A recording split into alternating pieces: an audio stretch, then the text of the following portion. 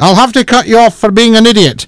Right, Kenny, are you there, Kenny? Hi, Scottie. Hello, son, how are you? I'm not too bad. A wee bit up to high though. Are you up to Hideout, Kenny? Aye. Right, go on, why is that? My first time caller, Scottie. I'm a wee bit nervous. Oh, listen, what are you nervous of, son?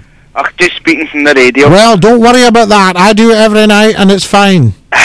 Listen, I've heard you a few times, the first time around and recently since you came back on air. Of course. And I've heard you giving advice to certain people if you can, if it's possible. If we can, Ken, yeah. Now, I'm getting married in the near future. Well, damn it. I had a big fight with my fiancée this evening. I'll give you a wee dose of the clap there. Oh,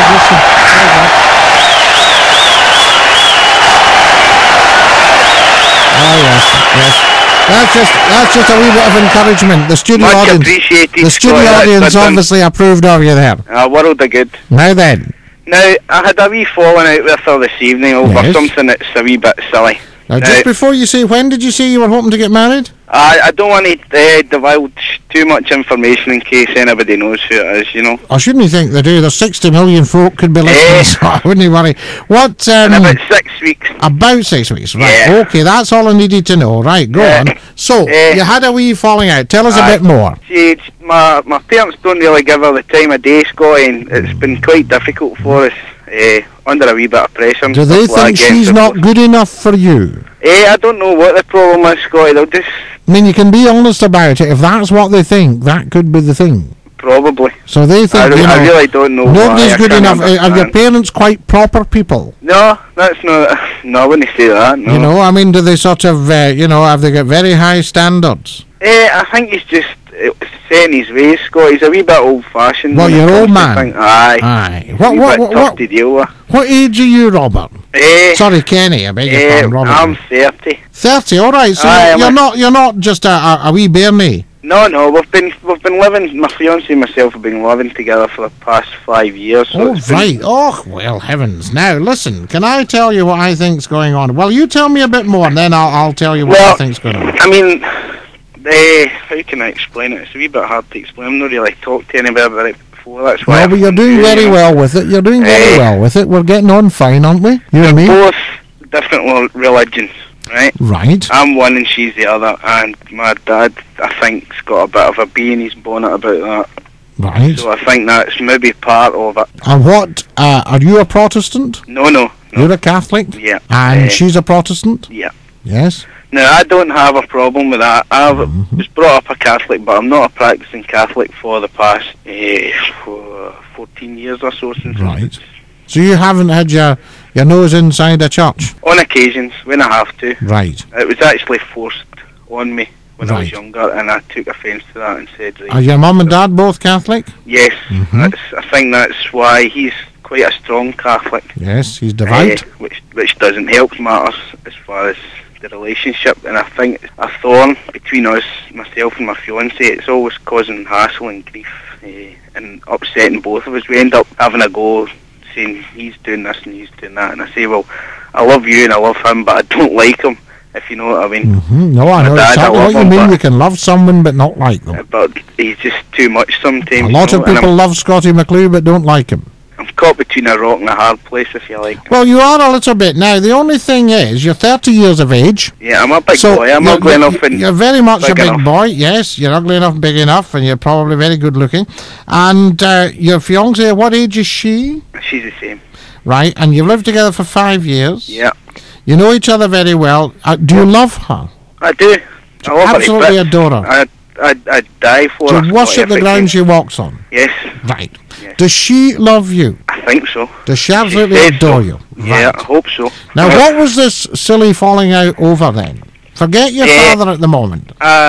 Took my father and my brother to do a message and get stuff sorted for the wedding as far as suits go. Right. Now, I was late getting back, unfortunately, and I'd phoned and said I was on my way, and technically I was sidetracked somewhere else beforehand. Of course. I never explained myself very well, and I should have done a wee bit better, I suppose, but caused her to get upset and worry about me, thinking maybe something's happened. Right.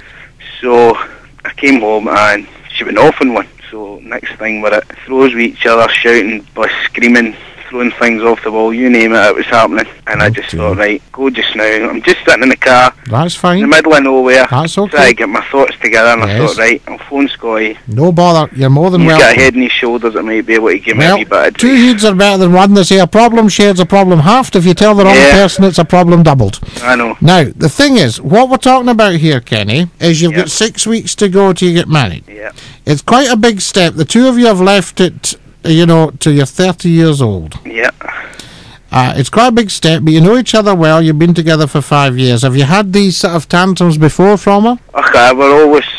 The Barneys are always good ones, you know what I mean? There's A wee never bit of quiet a one. wee bit of a Barney, right? I mean, all couples usually have rows now and again. Well, if you don't have a row, there's something wrong. As long as the really. making up is just as much fun. Yes, well, very Now, much so. what I think here is that she's getting a little bit anxious over the wedding because it's nevertheless still a big day. Yes? I mean, everything's virtually Also- yeah, it's just logistics, but I think... it's Your the same thing. father will be very clever about trying to see if he can invoke some sense of guilt Yeah, within you, not about the fact that you're getting married, but the fact that she's not of his faith, yeah, yes, yeah. and that you have let your faith lapse. Yeah, I think So, that's a big He would love to upset see. for Now, him. is your mum still about? Yeah, yeah. Yes, But and she doesn't have that. She's not... she's not interfering in it. No, she's quite happy. Right. So the old dog is trying to have one last go at the young dog before he Yeah. staggers off into the wilderness. I mean, I put my foot down a wee bit. Sorry, tonight. It was- I'm sorry to be hard on your dad, but you go and tell me you put your foot Well, down. somebody's got to be. I'm trying, and I just can't get to grips with him at all. He'll just not listen to me.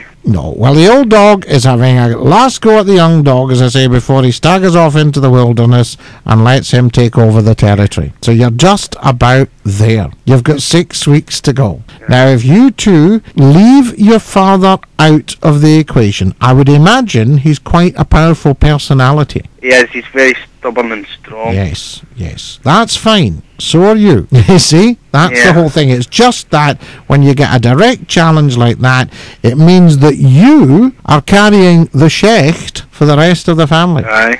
It feels like it's something... Do you know what I mean? Yeah, Because you definitely. sound like a very, very nice guy.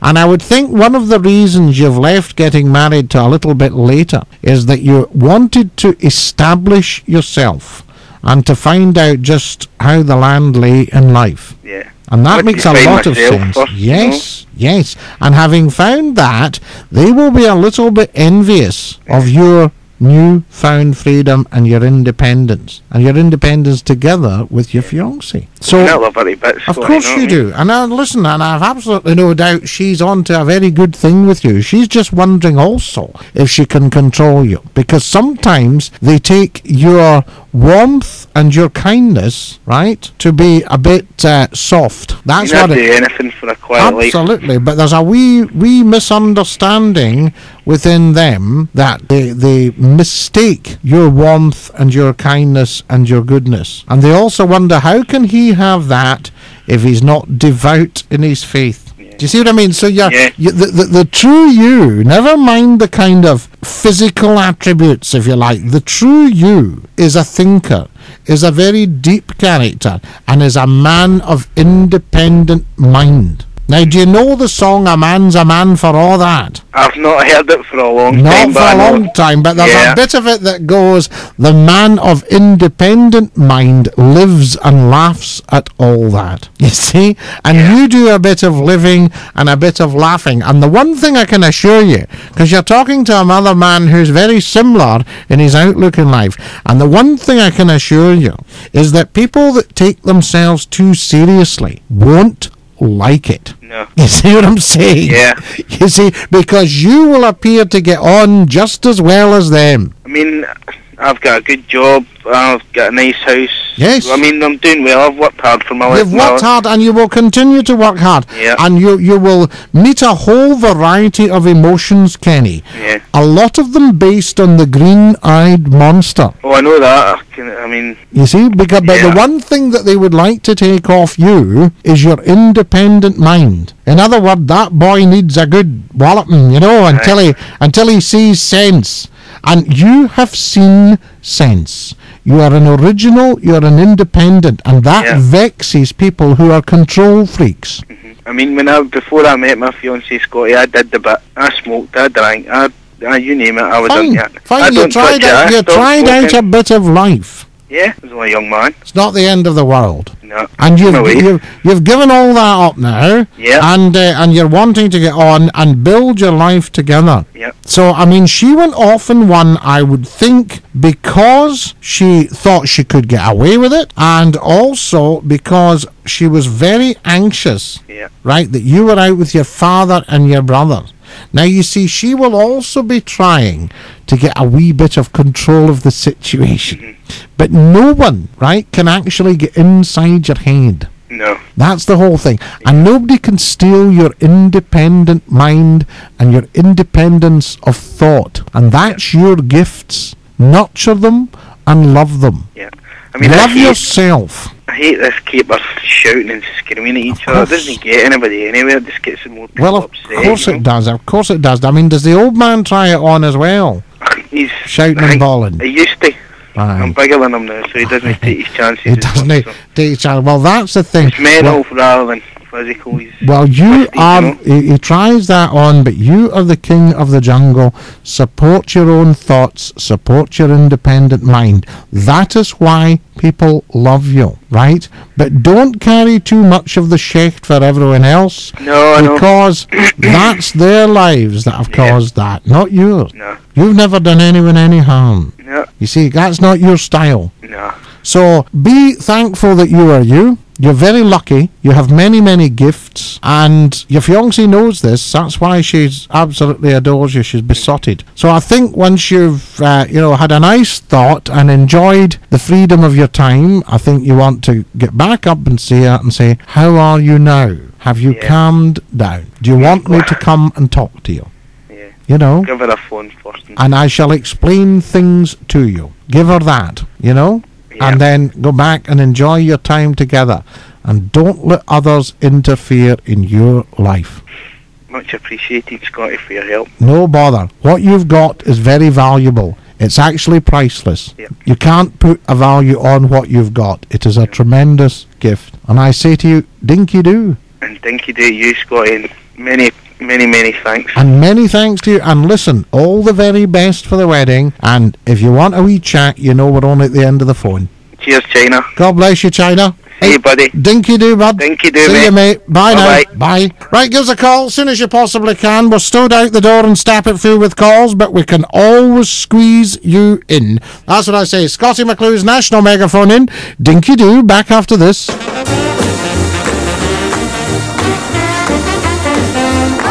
Scottie McClue's national megaphone in with the nation's #1 shock jock. Stand by. He's back in seconds.